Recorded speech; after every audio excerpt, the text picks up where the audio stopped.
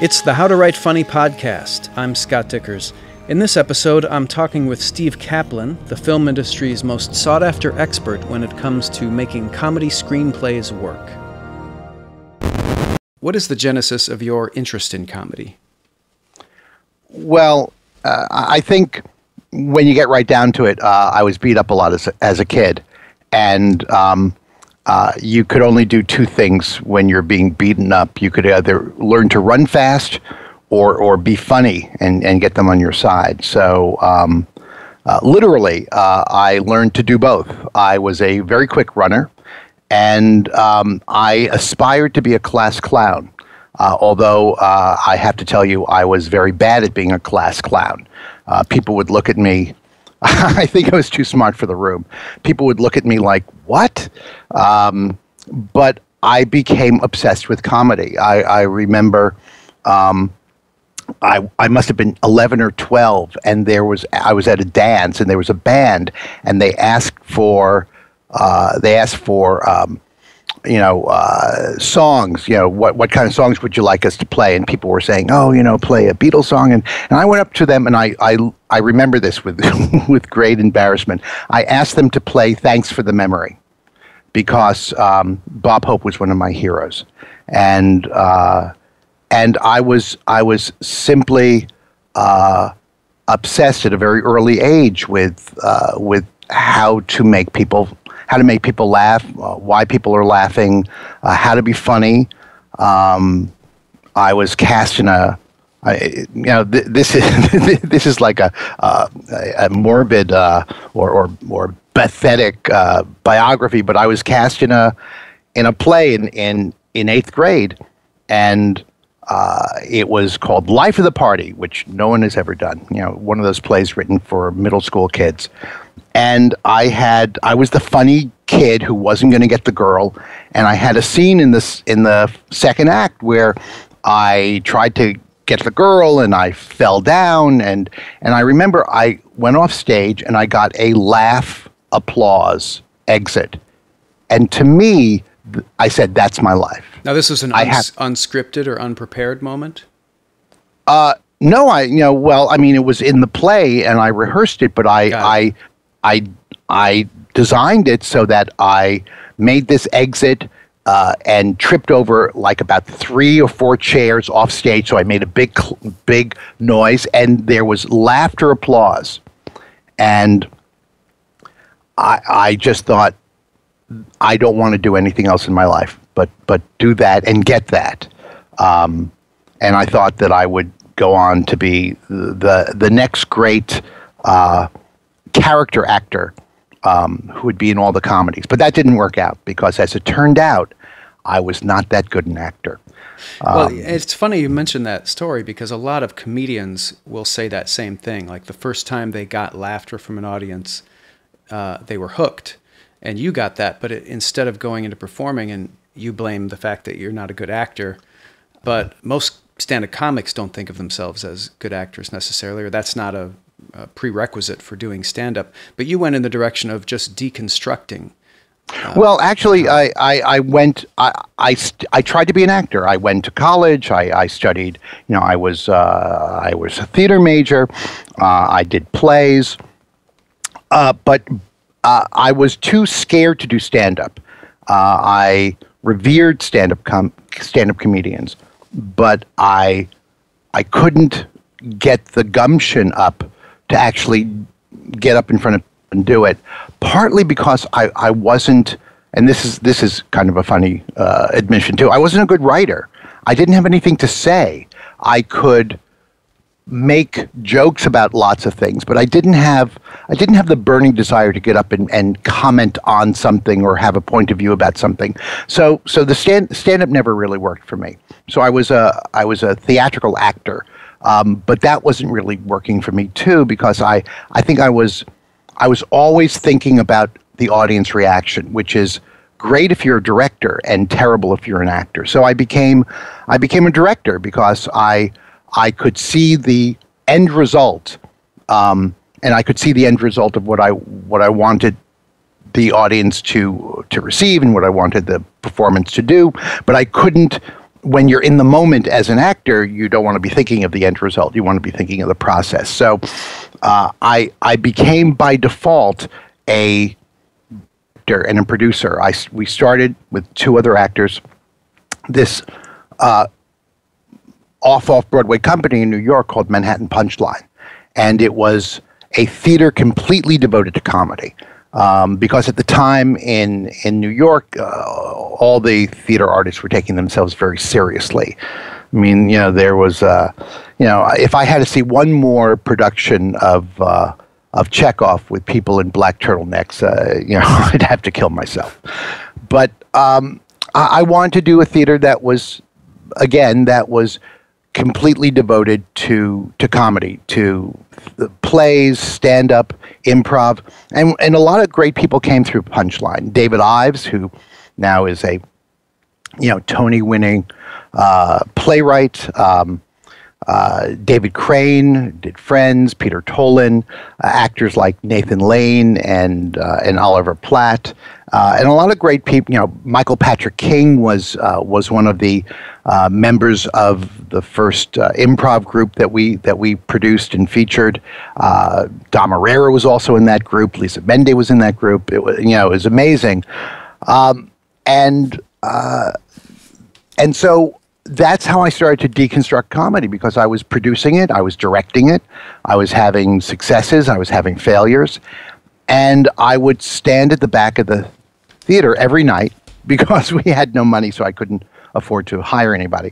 So I would be at the theater every night, and I would watch the show, and I would notice that there were nights in which the play wasn't going off, and the actors would come off stage and they would say, well, this audience is terrible. But I was in the audience, and I wasn't terrible, and I started to notice that there were different things occurring on those nights when the comedy wasn't working. And out of that came this exploration for what is happening. Why is something funny on a Thursday and no longer funny on a Sunday?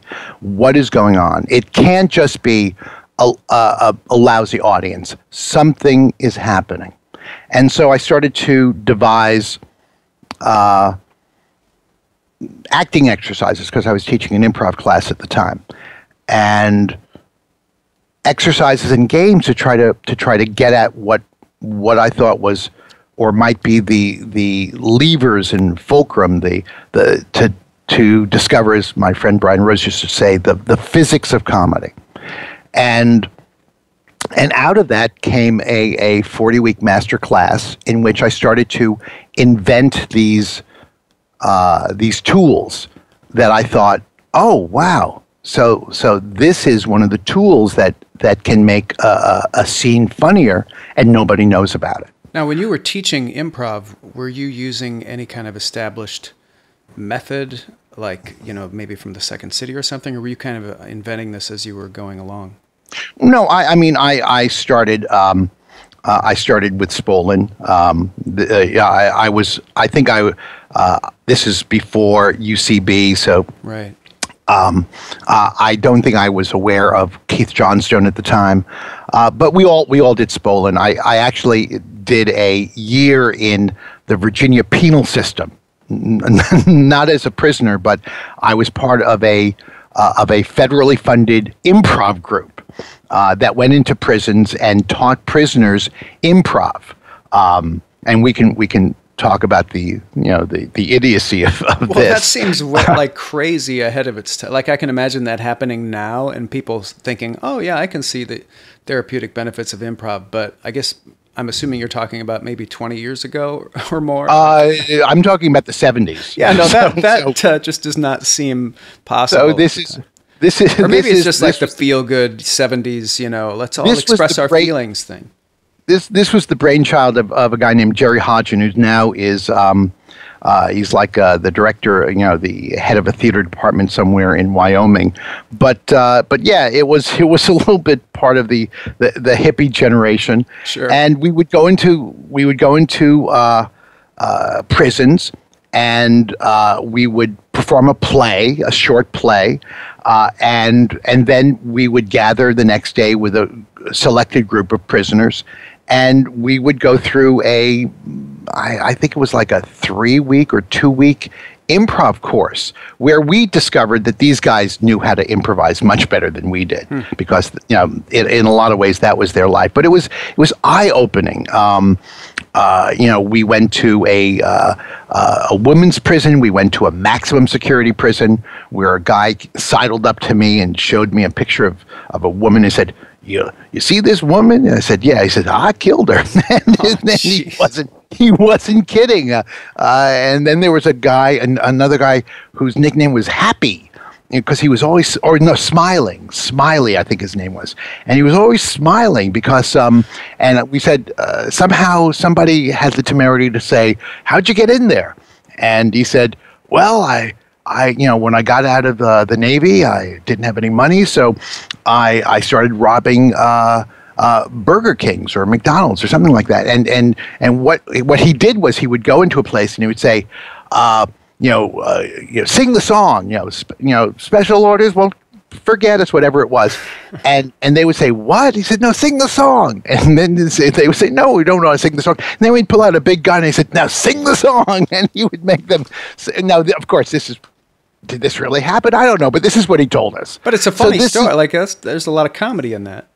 Oh, I know. So they were funnier than we were, and we would. That's how I learned how to do improv, and that's how I learned that I was only okay at performing comedy and not really that good. But I had a lot of enthusiasm for it. I wonder if the reason why prisoners are funny, or you found these prisoners anyway, to be funny, is similar to the reason why babies and old people and animals are funny, because they're totally unaware. They're just living their life the way they have to live it. Almost everything is kind of like life and death. There's such a seriousness to them that creates such a great contrast. So they become hilarious to us who are conscious of the mechanics of comedy. Well, in a way, it's a commedia troupe. You have the innocent fool, like the guy who said, "I killed her." Right. But then you have most of them are Arlecchinos and Pedrolinos and Brigellas. They're all sorts of clever, tricky, crafty servants who are looking for the sharp end of the stick. And they, on the streets, they had to improvise all the time, lying and cajoling and threatening and sweet talking. And so they took to improv like ducks to water. They were great.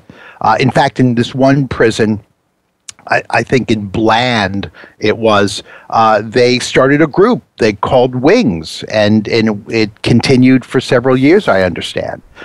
This prisoners improv group that they did all sorts of, they created stories, their own stories out of improvisation. That's great. But so skip ahead, 10 years, and I'm at Manhattan Punchline, and I'm starting to deconstruct this stuff, and of course I thought, well, listen, I'm just teaching this to a bunch of kids, and they happen to be, a bunch of wildly talented kids, and I always thought, real comedians know this stuff, they just don't teach this stuff in college acting classes.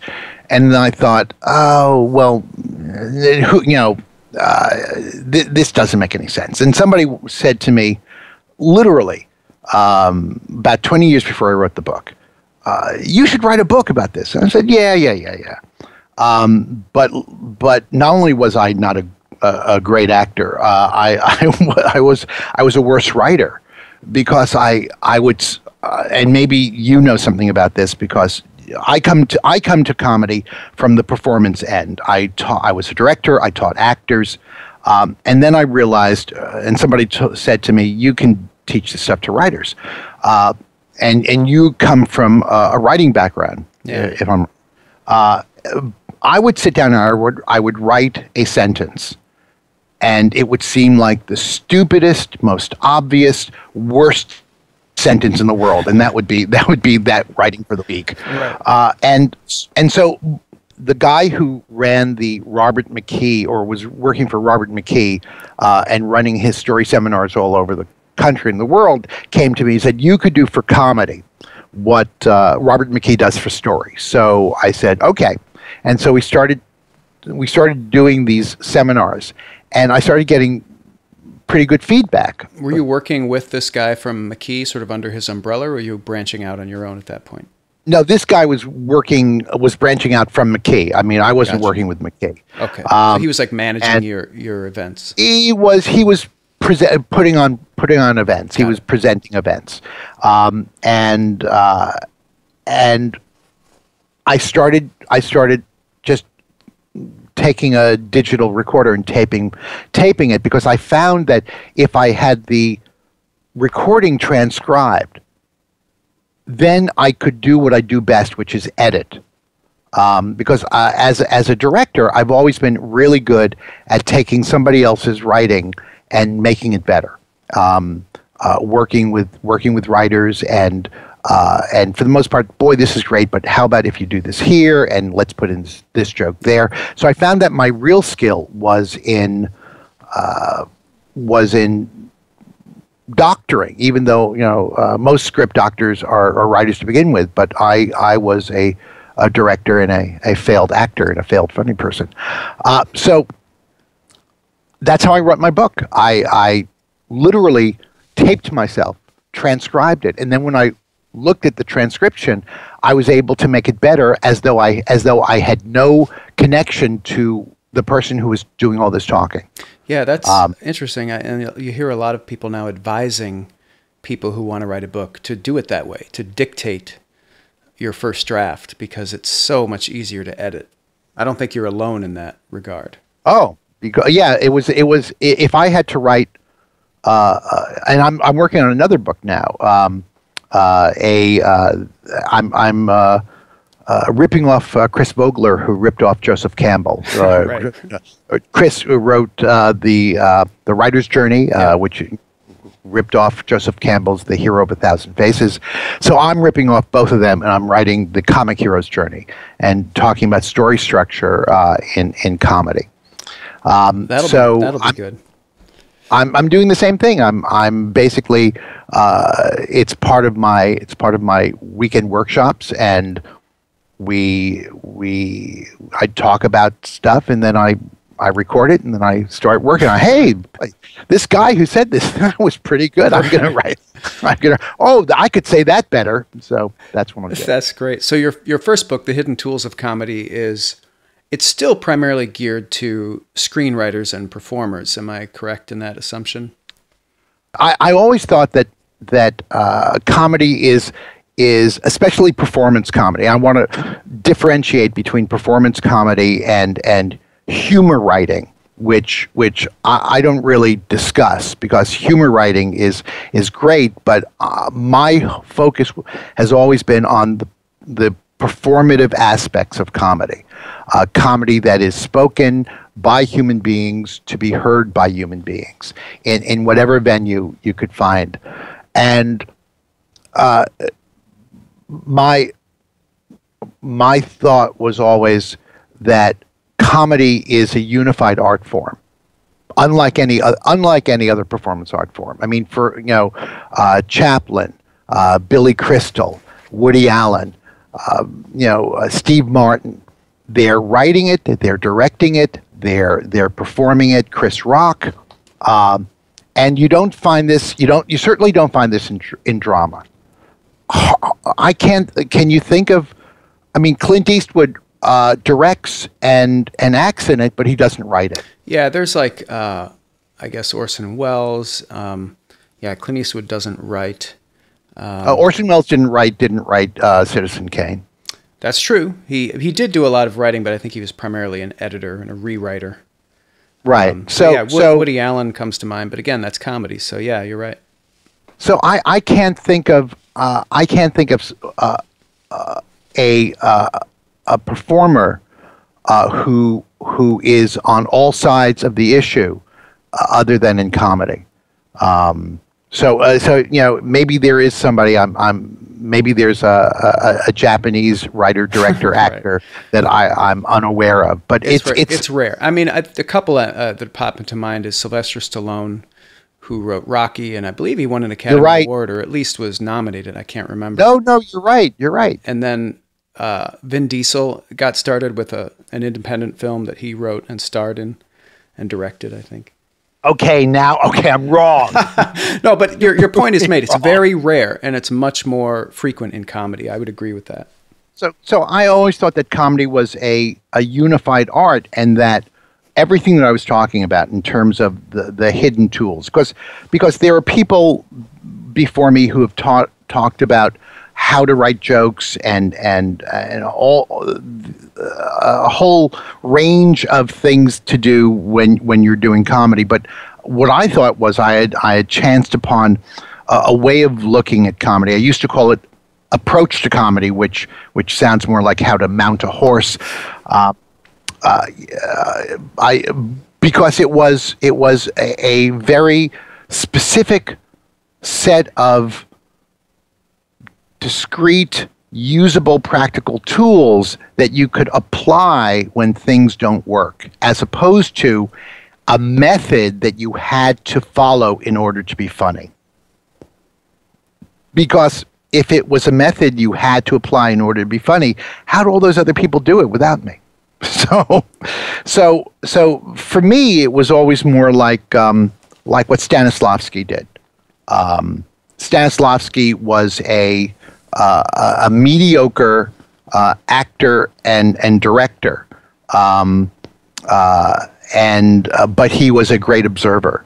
And what he did was he simply observed what made great acting in Russia and tried to distill it to its usable elements. And that's what I've done. I mean, I didn't invent comedy. Comedy was here before me and will be here long after me. But I tried to figure out what is actually happening that is identifiable and understandable and can be utilized in various different scenarios and narratives. Yeah, and you've been very successful at that. Your goal of sort of being the Robert McKee of comedy, I think, has totally come true. You're kind of the go-to guy. And I want to talk about that a little bit, but I also want to talk about what that's led to for you, which is consulting, because you do a fair amount of script consulting and script doctoring as well, don't you? Yeah, a lot for individuals, not so much for U.S. companies, but a lot for foreign companies. Australia, I do a lot of work in Sweden, England, New Zealand. And do you find that to be similarly easy to editing your own book? You see a script and it's like, oh, well, this would be funnier if you just did X, Y, and Z. Well, I guess the answer is yes, because in a way, when I'm reading a script, I start to feel like I know what the script wants to be, sometimes better than the producer or the writer. And when I start to talk to them about it, one of the things that make it easier, or not easier, but one of the things that I find is that they're focused on very practical things, and they're focused on let's make it funnier. And I start to focus on the meaning, on thematic. And when I start to talk to them about, well, the screenplay is about this, and this is what's important, and this is the overall theme. So if that's the overall theme, why is this happening? Shouldn't that be happening? And in a lot of cases, the theme of a movie, what pulls a movie together, is not the most important thing that they're thinking about, because there's so many other things that they're trying to think about. And so when I have the luxury of coming from the outside and looking at the whole of it and trying to make sense of the whole of it. And then I also apply a few very usable tools, like in the Hidden Tools of Comedy, we talk about the tool of winning, which is, it's just basically a sense of what Chris Rock says. If a character is in this situation, what would he do? What would he want to do? And a lot of times when people are writing comedy, they're trying to think, what would be the funny thing to do? And oftentimes the funny thing to do isn't what the character would do. Yeah. And if you follow what the character would do, that will bring you to comedy as opposed to funny. Because one of the things, because I've been looking at your book, which I think is great, and I'm going to start recommending it as a great way of, because you really understand how to craft writing and craft a joke.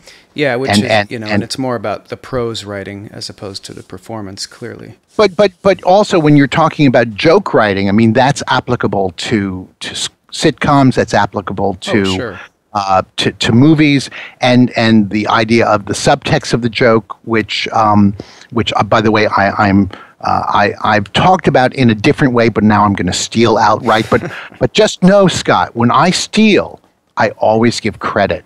That's I always say this is what Michael Haig says. This is now I'm going to say this is what Scott Dicker says. So believe that's not stealing. Well, I guess it's not stealing. It's borrowing, but then handing back with interest. All right. In your book, you talk about the laughs, and the first thing I talk about in my workshops in my book is that, especially for performance comedy, which is, and I put stand up off to the side because that's a different animal. But if you're writing plays, if you're writing screenplays, if you're writing sitcoms, there's a difference between funny and comic. Funny is whatever makes you laugh. I have a niece. If I shake my keys at her, she will laugh. Is that comedy? Could I pitch that to Les Moonves? Here are my keys, Les. Look at the keys. No. So funny, to chase after funny is a losing proposition. And Exhibit 1, every bad sitcom that you can think of, every bad sitcom that's on the air today, chases funny. But comedy is the thing that tells the truth about human beings. And so human beings, silly and scared and fallible as they are, try to do things that make their lives better. And so the idea that why is this character trying to do X? How does that help him? That's one of the first things that help me when I'm reading a screenplay. To just try to figure out, what do the characters really want to do? Why are they having this fight there? Don't they want to have sex that night? Because a lot of times writers are thinking about what they want to do. Right. And what I call top-down writing. Yeah, where they're pushing pieces around. And nothing kills the comedy faster than when you're reading, say, a screenplay, and you're getting to know these characters. And maybe they fit into certain archetypes, or at least they have traits that you're understanding. And then all of a sudden, the screenwriter tries to tell a joke because they think this is a comedy screenplay. It totally takes you out of the story and the movie, because wait a minute, these characters wouldn't do that. And I do think that's a big issue and I would say a huge mistake that most, especially beginning comedy screenwriters, make. Yeah, they're trying to make it funnier than it is, and it doesn't need to be funny. It just needs to be human. And one of the things that I teach or I harp on is that human beings by themselves are funny. I mean, if you don't believe me, go to a Thanksgiving dinner and look around the table.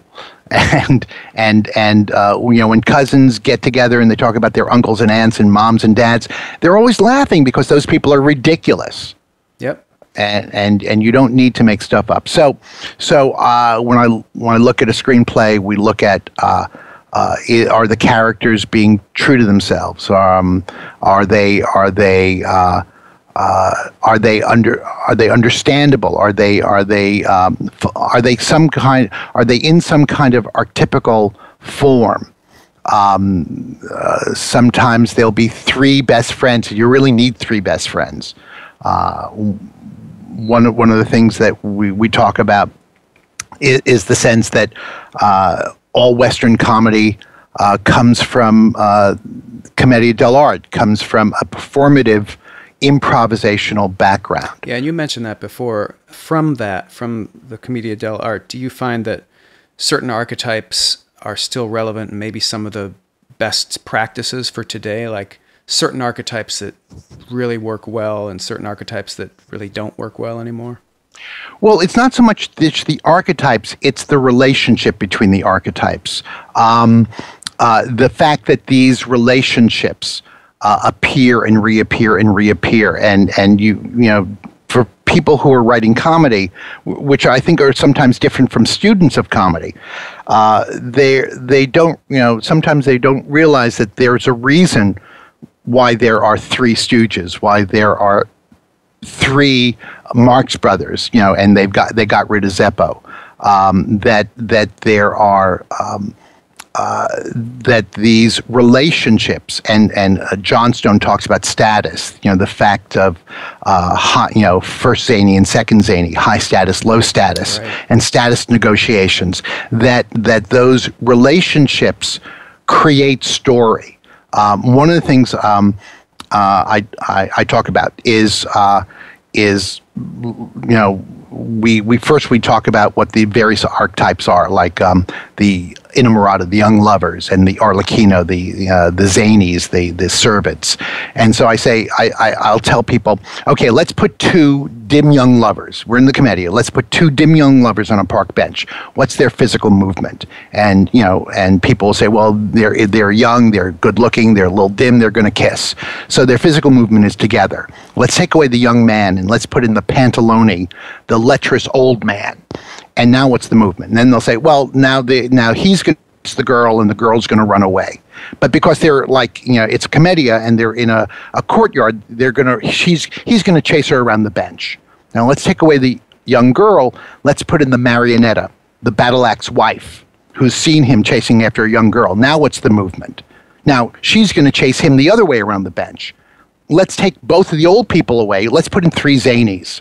And they're all going to go in different directions, but because they're idiots, they're going to knock heads and they're going to knock each other out. And so what does the commedia teach us? The commedia teaches us that character creates plot. Character creates movement. Character creates action. If you put the right characters into the scenario, they will create their own action, as opposed to you having to invent stuff. I think that's very true. How do you distinguish between comedic characters and dramatic characters? Because the way you were talking about comedic characters a moment ago, it was like they're real people and, you know, you have to ask what they're really like. But a lot of times in comedy, I don't think people want real characters. They want characters that are more of a representation of real people. They're a little stupider, or they're a type. How do you distinguish when you're working through a script with somebody? Well, you might have a guy who's the stupid guy, right? Is that going to be the protagonist of your story? Probably not. But the protagonist of your story is going to have a stupid guy who's a friend who will generate some of the comedy. Simply because his point of view, his worldview, is going to create, like Phoebe in Friends, is going to create some of the comedy simply by the way that they see the world. And so without becoming academic about it, you know, Phoebe in Friends is kind of a commedia archetypical character. But you still have your regular guy who is or a regular girl who is capable of both idiocy and sublime sweetness. And one of the ways you do that is by adding and detracting skills, what we call non-hero. So let's take Bill Murray at the beginning of Groundhog Day. He's a jerk, right? Yeah. And he's an acerbic, witty, funny jerk. But he's also got to be the lead in a romantic comedy. So what do? How do you do that? What you do is, when you want him to be dramatic and romantic, you give him skills, and one of the or just awareness. Awareness of his situation is a skill and creates a dramatic moment. So in the middle of the movie, when he's all depressed and he just looks up at the camera and says, "It's cold out there. It's cold out there." And it's a very sad moment, because it's during that long sequence when he's become despondent that creates a dramatic moment. When he's sweet and empathetic to Andy McDowell, when he says, I could draw your face from memory, and he's just so loving to her, that's a skill, so it makes him romantic. But then when he, when he realizes for the first time that he can do whatever he wants on Groundhog Day because there's no consequences, and Stephen Tobolowsky, the insurance salesman, comes up and says, Phil Connors, and he says Ned, and he just punches Ned right in the face without any prologue. That is comic, because we've taken away empathy, we've taken away discretion. So you take a non-hero, somebody who lacks some, if not all, the required skills and tools. So characters, especially the main protagonists, can have skills, and that makes it more dramatic. Take the skills away, or let there be less skills, and it makes it more comedic. So for you, it's within a story, within a script, a character can transform as needed, scene by scene.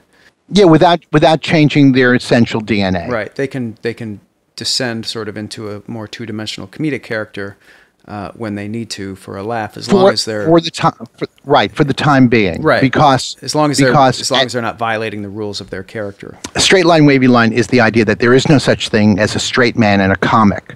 There is, however, a straight line who's living with blinders on, kind of going in a straight line, like on a track, and a wavy line, somebody who's struggling with that but doesn't quite know how to solve it because they're a non-hero. And that can switch moment to moment. So there are moments in which the person who's struggling is our emotional focus. So if you look at any sitcom or movie, at any one moment, in many moments, and there are times in which there is no straight line, wavy line, there is no focus like that. You have focused your story on who you want the audience to empathize with, to care about, your emotional focus. And so, I mean, that's a tool in which one character is acting like an idiot, and the other character is just kind of sometimes just looking at him, not knowing what to do. When John Cleese first started Monty Python, John Cleese said they thought comedy was watching somebody do something silly. They later came to realize, he says, that comedy is watching somebody watch somebody do something silly. That was one of the discoveries that I made, 35 years ago, that I said, wow, nobody's talking about this, but that's really where the comedy is. It's not the person who's doing the funny stuff, it's the reaction. Right. It's actually the teamwork, because you can't have Mork without Mindy. Without Mindy, there's no Mork. Yeah, it's just noise. It's a very interesting way to look at it, the whole idea of the relationship, because to me, being practically on the autism spectrum, it's about contrast. It's about the straight and the funny. But to you, a normal human being, it's about the relationship. And I can totally see what you're talking about. Look at a Seinfeld. Seinfeld is Jerry's the straight man, and George and Kramer are the comics. But the comedy is created by Jerry kind of looking at Kramer and not quite knowing what to do with him, even though he's his friend. Right. On the one hand, you're my friend, but on the other hand, you're fucking crazy. But on the other hand, you're the guy I let in my room. And But then, like you said, also the real comedy is created by us watching Jerry watch them. exactly. And so it doesn't require Jerry to be shooting out punchlines all the time. And if you look at a Seinfeld, the person who's in focus is often simply quiet. Right. Like, you know, and one of the real benefits is that you don't have to write so many jokes. Yeah, if you've got good comedic characters, just let them go. Let them do what they need to do.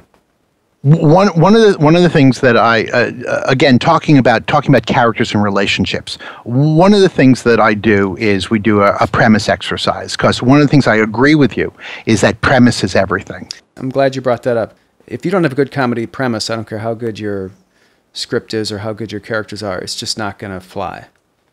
Or it's going to be very, very quiet. I mean, like you can have a sweet film like the film that Julia Louis-Dreyfus and the late great James Gandolfini did, Enough Said, in which this masseuse is dating this guy who happens to be the ex-husband of the new best friend you're massaging, and who always is talking bad. I mean, that's a very quiet little premise. Not a high concept. Yeah, and there are movies like that. It's just but they don't do as well. They don't right, but it's still what I call still a comic premise, because it's still implausible or impossible. Now, that's implausible. Is it really plausible that you're going to be best friends with the ex-wife of your new boyfriend? Probably not. And if you did, would you not say anything? Probably not. Right. But I agree with you. If you don't have a good premise, then it's not that you can't have a good comedy. What happens is the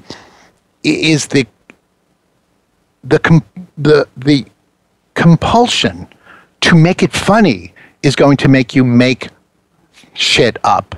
Yeah. You're inventing lots of shit to make it funnier, whereas if you simply had a better premise to begin with, funny stuff would happen by itself. Right. The premise has to set you up for the right kinds of characters and the right kinds of relationships that will be funny. Exactly. So for instance, we do this comic premise where we might have 40 or 80 or 120 people in a room, and I'll break them up into groups, and I'll say, okay, come up with a premise. I don't care about, you don't have to tell me the cast of characters, just tell me, just come up with a funny premise. And as an example, I'll say, in a earlier group, an earlier workshop, a group came up with this comic premise. A college football team discovers that the only time that they can win is when they get the nerd laid. But they get the nerd laid. And I'll say, you might not like this movie. You might not want to write this movie. You might not even want to see this movie. But the fact is that a premise is a tool that starts writing the movie in your imagination. It does some of the work for you. So, for instance, Scott, in this movie, even if it's a terrible movie, you don't want to see it. What scenes do you see? Yeah, no, I saw immediately when you said the idea, I thought, now that's a great concept for a comedy script, because it's got built-in contrast. It's got the big burly jerks totally contrasted with the nerdy, probably socially awkward guy.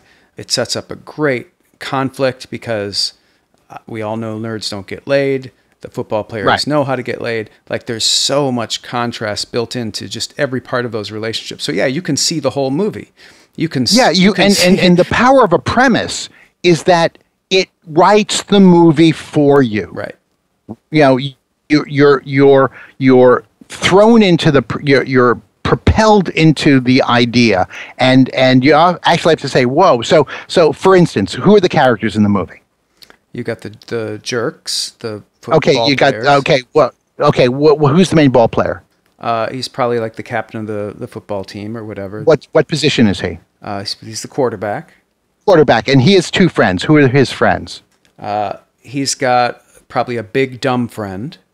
Okay, the linebacker, and who else? And he's got probably a smart friend. Because he's like an everyman. He's in between. So there's like a guy who's Okay. got a dichotomy. Yes, he's a big burly football player, but he's like a genius. So he's the one who crafts the plan to how to get the nerd laid.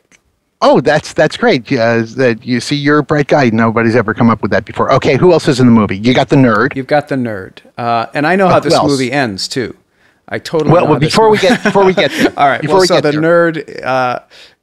Who else is like the nerdiest kid on campus? Can't Okay, nobody likes him. Yeah, you got it. Quarterback, linebacker, the running back who's also a genius, brilliant. We got the nerd. Who else? The girl. The girl. And I say one girl because I think there will be a few like bimbo girls early, but there's ultimately going to be one girl that's going to cause a real problem. Absolutely. And what relationship does she have to the team? You could go a number of different ways, but if it's somebody that is actually dating somebody on the team, and there's a situation where, the nerd has to have sex with the quarterback's girlfriend in order for them to win. You're so ahead of me. Okay, I would have said just the cheerleader, but you're right. Okay, and maybe and isn't there a coach? Oh yeah, sure. There's a mentor coach character. And how is the girl related to the coach? Well, if you want more conflict, the daughter, obviously. Daughter. Okay, so here's what I do in my workshop. Quarterback. Nerd, Steve Carell. Quarterback, Paul Rudd. Linebacker, Seth Rogen. Running back, Romany Malco. Girl, a young Catherine Keener. Coach, Jane Lynch. You've just given me the cast of 40-Year-Old Virgin. There's a reason why these relationships appear and reappear because they create story. Right, they work. Because they create story. Yeah. They generate their own storylines, as opposed to when people write scripts and, well, this character's like this and this character's like that. I said, but how do they help tell the story? How do they function together? So that's one of the things that Commedia teaches us is that a Commedia troupe would run around Europe with 6 or 8 or 10 actors all playing specific parts, never changing those parts. There was no casting. And they would be able to tell every story. So that comedy's a closed universe. Characters have to function within that closed universe. And so you asked me way long ago what characters are still useful. Yeah.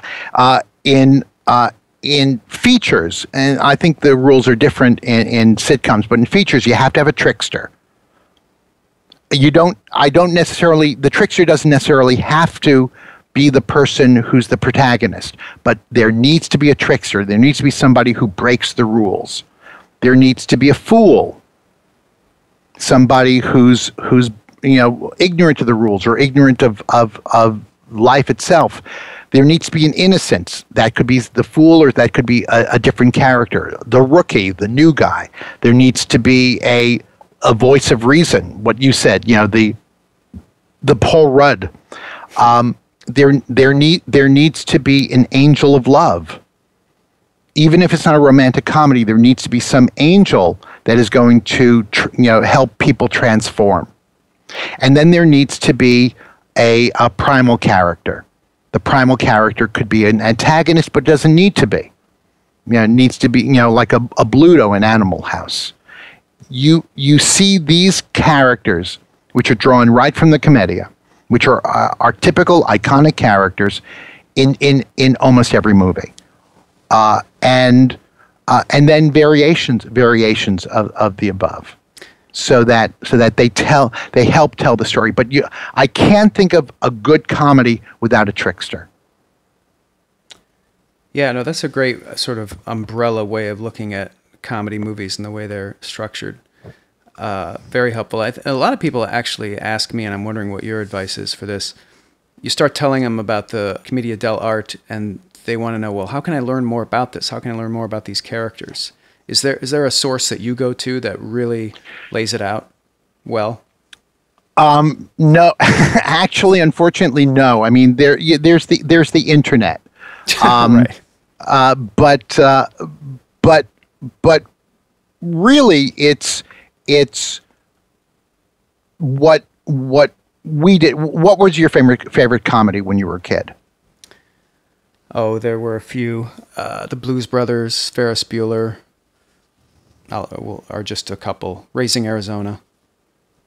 Love Raising Arizona. I mean, so I think just the idea that there are these different kind of characters, and then trying to see their iterations, their many iterations in all the movies that you love, and trying to make sense of it. So yeah, I don't think there's one great book on Commedia, but there's a lot of information on the web.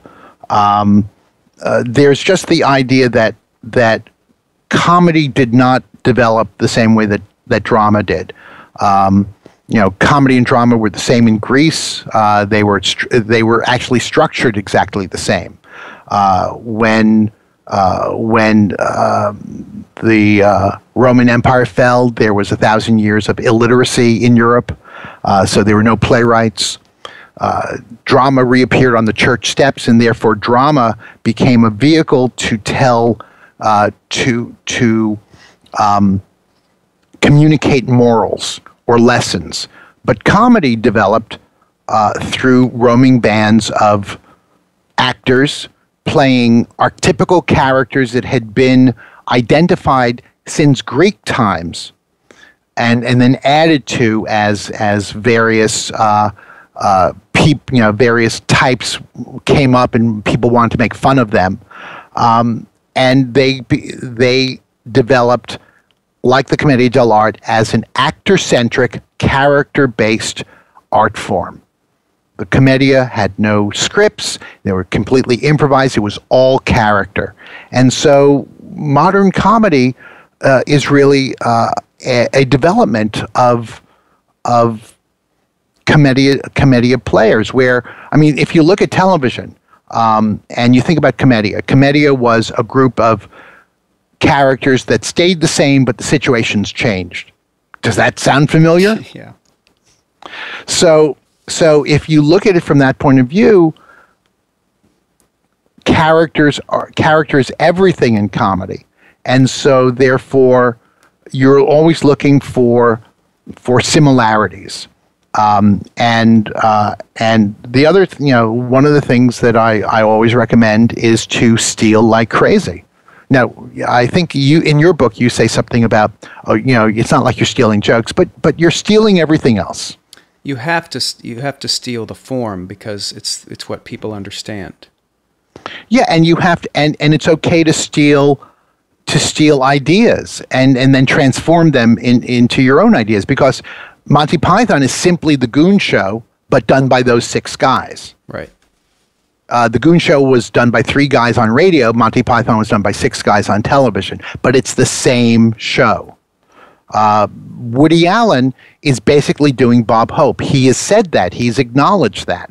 But because Bob Hope is, kind of a Gentile from Cleveland by way of London, and Woody Allen is a Jew from Brooklyn, it comes out different, but it's the same womanizing, cowardly womanizer. So Picasso said, "Good artists create, great artists steal." So I always encourage people to take what you like and transform it. I mean, one of my favorite movies, not the best movie in the world, but one of my favorite movies is the Farrelly Brothers movie. There's Something About Mary. Mm-hmm.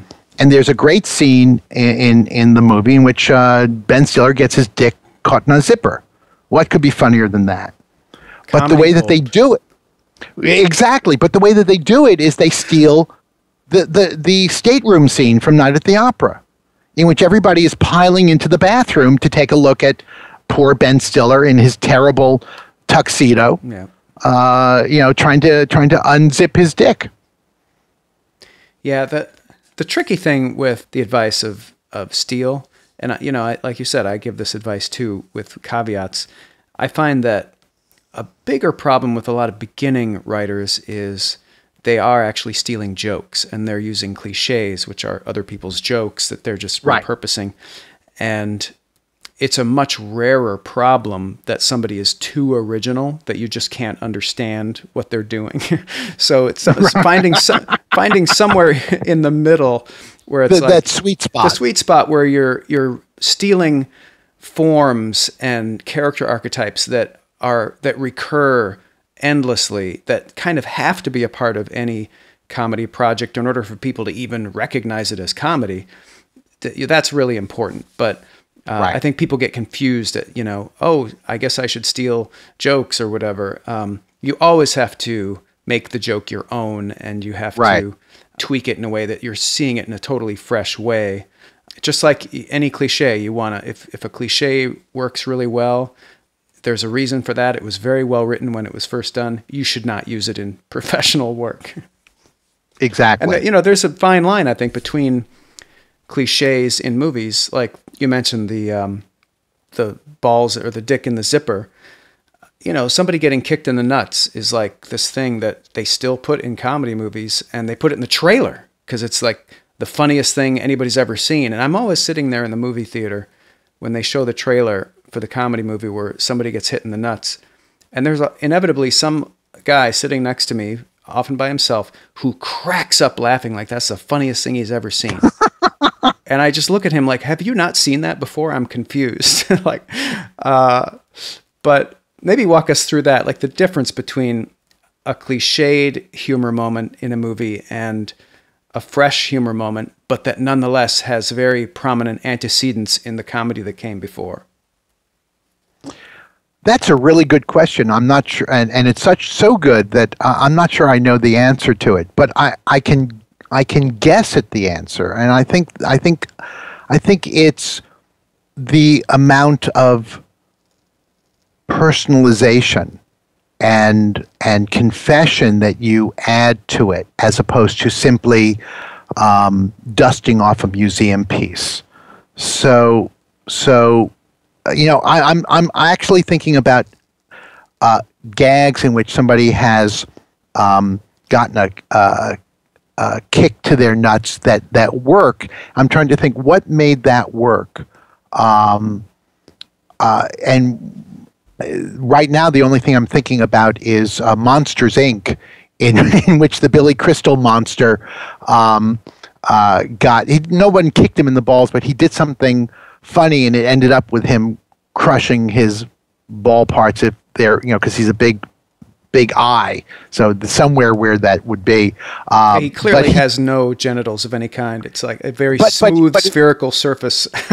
Right, but it was in that area. Right. But he did it in the way of trying to distract Boo, the little girl who's gotten lost in the monster world. Yeah. So getting his balls crushed wasn't the end all and be all of the bit. The end all and be all of the bit was that she wasn't looking when it happened, and it was all in service of helping the moment, of getting her through a tough moment.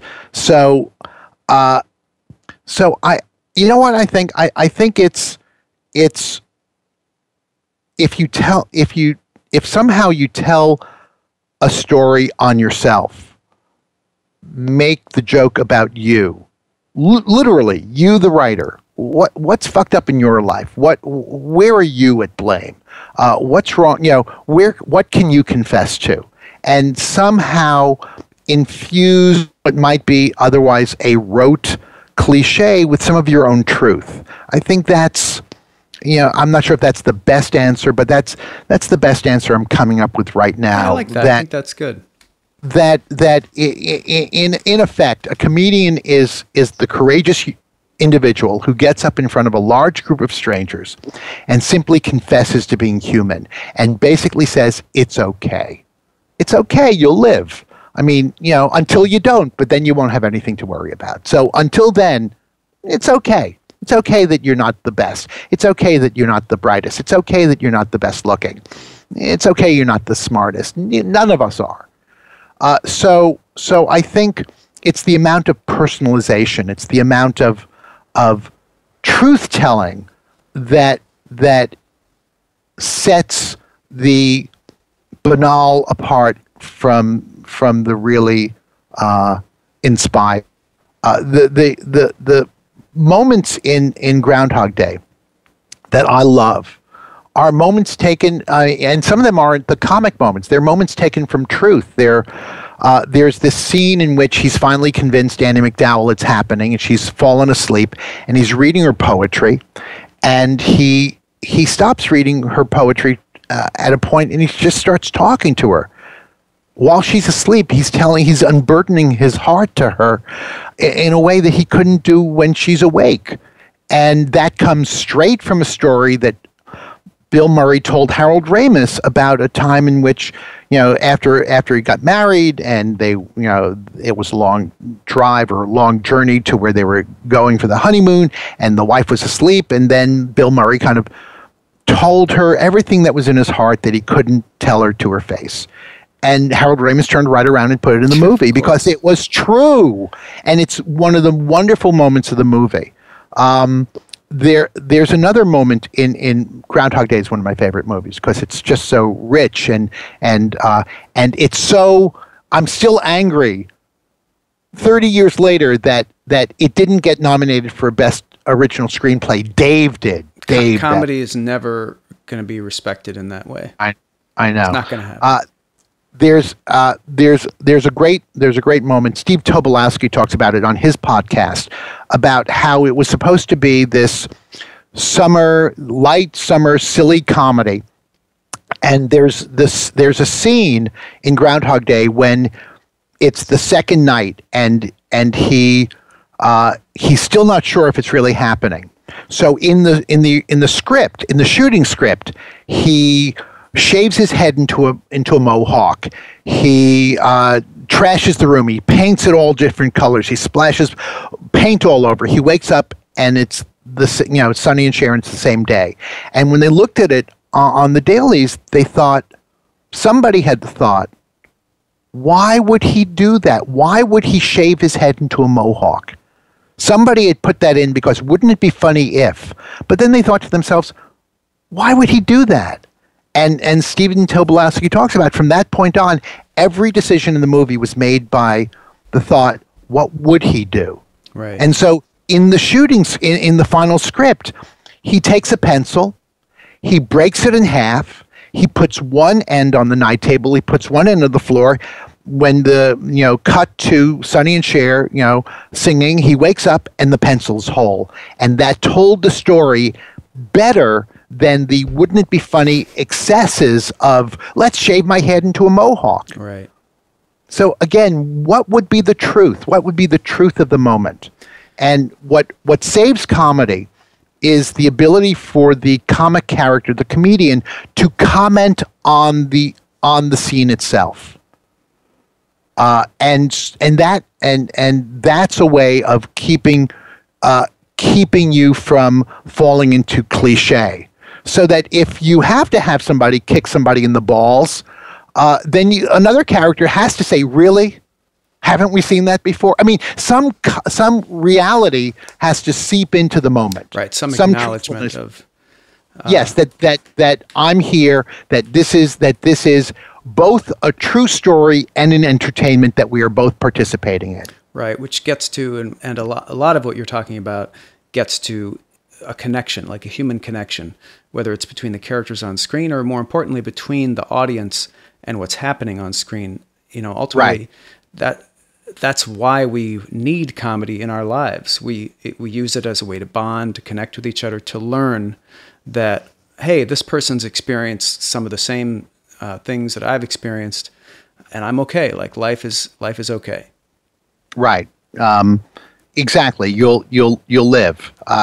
One of the things I like to say is that drama helps us dream about what we could be, but comedy helps us live with who we are. Yeah, that's a great way to put it. Well, thank you very much, Steve. It's been really a pleasure to talk to you and dig into some of this stuff. Oh, well, thank you. It's entirely my pleasure. Thanks for listening to the How to Write Funny podcast. For more comedy writing tips, tricks, and resources, go to howtowritefunny.com.